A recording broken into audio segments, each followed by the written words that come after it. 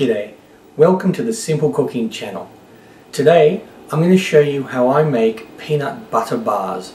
These are scrumptious and they are just beyond words, except for the word scrumptious. So let's go. Simple cooking, simple cooking, simple cooking channel. Get a mixing bowl, put in 1.5 cups of plain flour or all-purpose flour.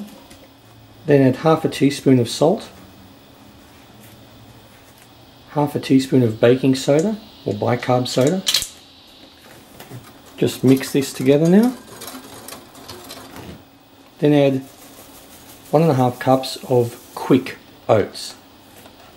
You can use plain quick oats or quick oats that have a, like honey flavored quick oats, whatever you like.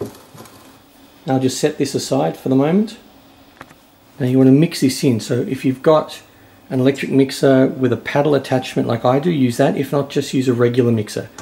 Now you want to put in, at room temperature, 200 grams of butter.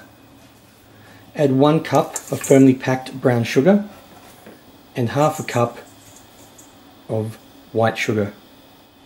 Now you want to beat or whip this on medium to medium high until it's light and fluffy, so that could take 3 or 4 minutes.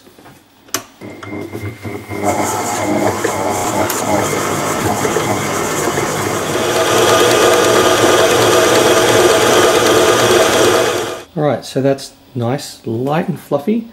Now we want to add about 3/4 of a cup of smooth or creamy peanut butter.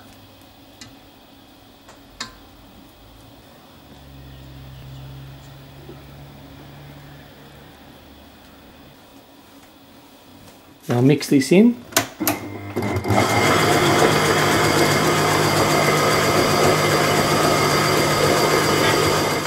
Now we want to add 2 eggs, but we add 1 at a time. So put 1 egg in, and just mix that in low, on low speed, so it's just combined.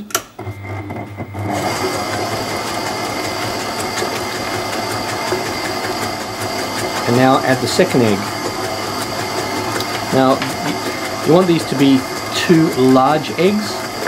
If you've only got small eggs, use 3 of them. Now add 1 teaspoon of vanilla essence and just mix that in on low. Now while it's mixing, add about 1/4 cup more of smooth creamy peanut butter. Now while this is mixing on low speed, gradually add the dry ingredients. Once you've added all of it, it'll be ready once it's combined perfect there.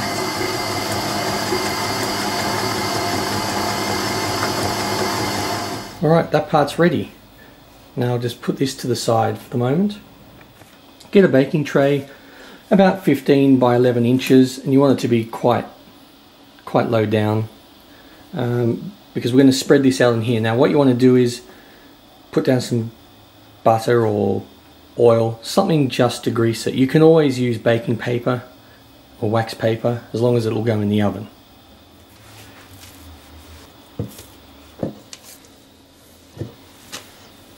Now just flatten this down evenly if you can, and I'll just use something like the back of a spoon.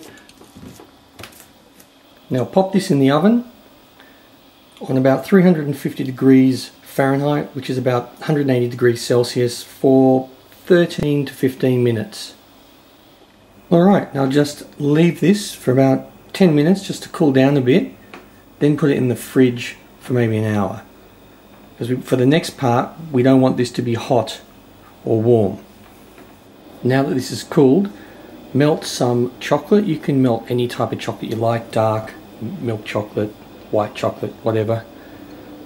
Like that. So I just melt it by putting it in the microwave for 30-second bursts and giving it a stir, and it should only take about a minute and a bit. Now I've used about 200 grams. You can use as much or little as you want. You can spread it all over it, you can put it in patterns, whatever.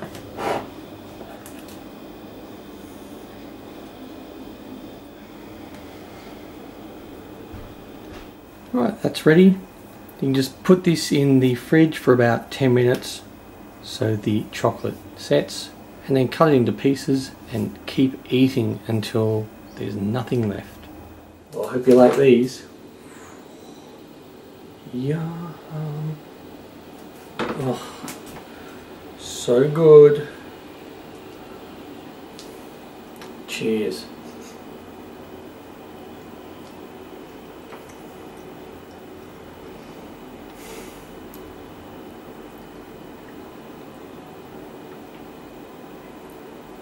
Oh my goodness. That is so good.